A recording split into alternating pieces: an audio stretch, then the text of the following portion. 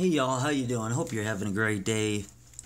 Today I'm going to talk about vibrational spectroscopy and how to determine if a molecule is IR or Raman active. And we're going to go through an example to learn this. So, another way of stating this is just to ask if does the molecule obey the selection rules. So our example is going to be carbon monoxide, which the Lewis dot structure for carbon monoxide looks like this. It's a linear molecule, and the oxygens each have 2 lone pairs on them.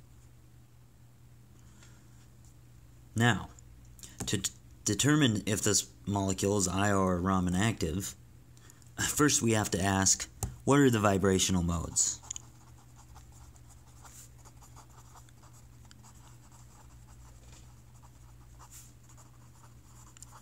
Well, maybe even before that we should ask how many. So the rule to determine how many vibrational modes is 3n minus 6, or if it's linear, which we have a linear molecule here, it's 3n minus 5, where n is the number of atoms. So we have 3 atoms, we'll plug 3 in for n, and we get 4. So we have 4 vibrational modes. Now what are those vibrational modes? Let's draw them out here. So one is called the symmetric stretch, which is where both oxygens, well, imagine the carbon staying stationary, it's where both oxygens extend or compress by the same amount. That's called the symmetric stretch. And you can probably guess what I'm going to do next. If one is going in slightly, I'm drawing the arrow little to depict that it's barely moving. The carbon's still stationary, but if one's going out a long ways, then that's the anti-symmetric stretch. Another vibrational mode is if both oxygens bend down, essentially to make the molecule not planar anymore, or not linear anymore. It would sort of bend so it's more shaped like a triangle, like water. This would be called the in-plane bend, or just bend. And the fourth one, it's a little tricky. It's the same thing, except since we live in 3 dimensions, it could bend down or up. That's the same mode.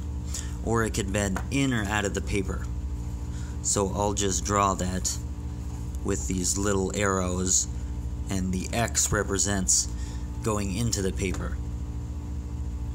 But you could also think of it as going out of the paper. It's the same bending mode. These are 2 what are called degenerate modes. They're going to have the same energy. Okay, so those are the modes. Now, we want to know if carbon dioxide is IR active. So we're asking, is CO2 IR active? Well, that's the same as saying, what are the selection rules for carbon monoxide? Well, the selection rule is it must change its dipole to be active in that mode. So,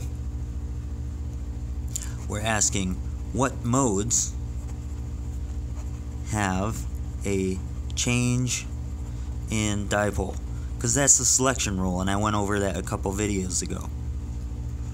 Well, does one have a change in dipole? No, it does not, because both oxygens are going to stretch by the same amount. So no. Does 2 have a change in dipole? Yes, it does actually. If one oxygen is going in, but one's stretching out, you're going to have a dipole that points towards, where a lot of negative charge is going to be near the oxygen, so the dipole would point towards the oxygen. So that is yes. 3, well, you're bending two relatively negatively charged atoms down, and the positively charged one is up. So again, the answer is yes, and the dipole would point down in that case, in the case where I've drawn it here. 4, yes, it's the same thing as case 3. So we know that if we take an IR spectrum, we should see 3 different peaks, or really 2 different peaks, because 3 and 4 are going to show up at the same exact place, since they're pretty much the same modes, just in different dimensions. So yes, indeed, CO2 is IR active, and these are the modes of why it's active. Now let's ask, is CO2 Raman active? And this question is a little bit trickier. So the polarizability of the molecule needs to change. So we're asking, the selection rule for Raman activity is there a change in polarizability? Or which modes have a change in polarizability? And a general rule for polarizability is bigger molecules are more polarizable than smaller molecules. Well, maybe I should have said atoms there. I always think of the halogens. So if you take fluorine, you know fluorine's a small molecule and its electrons are really close to it. It's hard to pull the electrons off fluorine, so fluorine is not very polarizable. Whereas if you go down to iodine, so the halogen columns fluorine, chlorine, bromine, iodine. Iodine is a very big molecule, and the electrons aren't very close to the nucleus. So it's easy to pull the electrons away from the nucleus in iodine. So therefore iodine is like much more polarizable than fluorine. So it's kind of an analogy with CO2 here. Is the first mode, is the polarizability going to change? Yes, it is, because it's like the molecules getting bigger and smaller. So yes, mode 1 is IR active. What about the rest of the modes? Well, it's a little harder, and I'm kind of cheating because I already know, but the rest of the modes do not have a change in polarizability, or at least a large change in polarizability.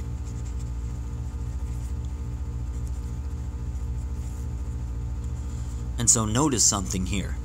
Notice that all the modes that are IR active are Raman inactive, and all the modes that are Raman active are IR inactive.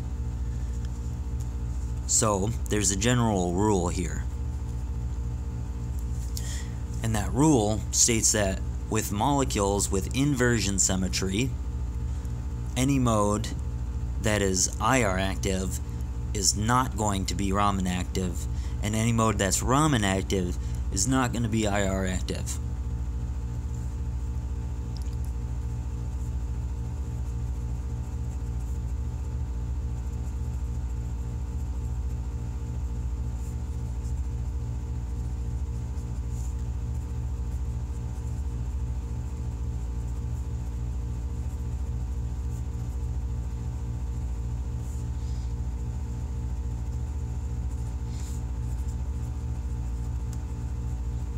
So that's what I just said there. So if you take another molecule like benzene, now there's a lot of vibrational modes for benzene. Well, you can probably tell immediately benzene has inversion symmetry. So if you find out all the IR active modes for benzene, then you already know the Raman active modes, because benzene has a center of inversion or inversion symmetry. And the reason for that is a group theoretical argument, and I'm not going to go through the group theory here, maybe in a future video. But I hope you found that example insightful, and I hope you learned something. So thanks for watching, and have a great day.